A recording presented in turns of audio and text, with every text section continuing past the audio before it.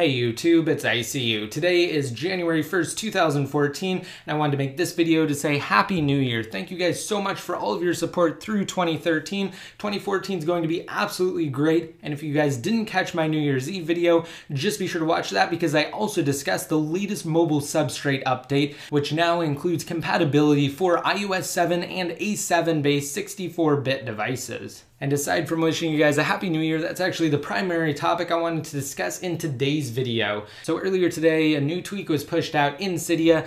It's actually the first tweak for the iPhone 5S that takes advantage of its all-new Touch ID sensor. Down below at the bottom, that's integrated into the home button. It's called Virtual Home, and what it actually does is it uses the metal band that's around the home button to detect when your finger is actually placed on it, so you can actually use this tweak in conjunction with your iPhone 5S to essentially replace the clickable home button. Now what I mean by that is when you're inside of an application, you can just tap on the home button. You don't actually have to click it, and it will just go to the home screen. And if you were to hold down on it but not actually click the button itself, it would bring up the multitasking interface. As you can see here, again, we are in the multitasking view. So you can use this instead of actually clicking the home button on the iPhone 5S. It's actually really great, and I prefer it to clicking the home button. And if your iPhone 5S happen to be locked, you can unlock it simply by placing your finger on the home button with one of the fingers that's included in Touch ID, and it will instantly bypass the lock screen.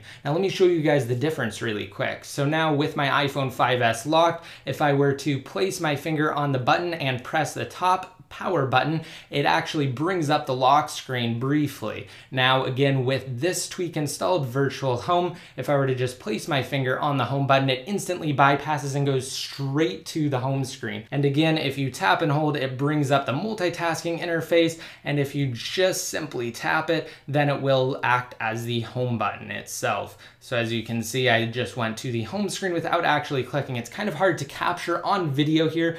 You kind of just have to experience it firsthand for yourself. So if you have an iPhone 5S, just be sure to check it out. All you have to do is go to Cydia, let it refresh if you haven't refreshed in a while, and simply search for Virtual Home. That's 2 words, and then you can install it. You don't have to set anything up. As soon as you have it installed, you'll just have to respring your iPhone 5S and you'll instantly be able to use it. All right, so that's everything I wanted to talk about in today's video. Again, I just wanted to demonstrate the first ever Touch ID tweak for the iPhone 5S.